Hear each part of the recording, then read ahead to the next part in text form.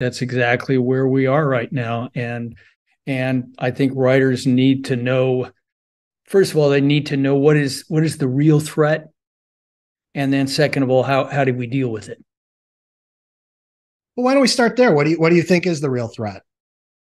Well, I think first of all, people have a misunderstanding about what AI does. And as you know, it simply trains on a data set, which is a certain bunch of writing that is inputted, and then it regurgitates what was put in.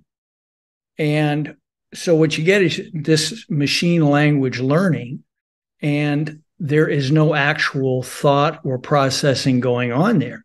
It simply moves your words around and maybe suggests better phrases.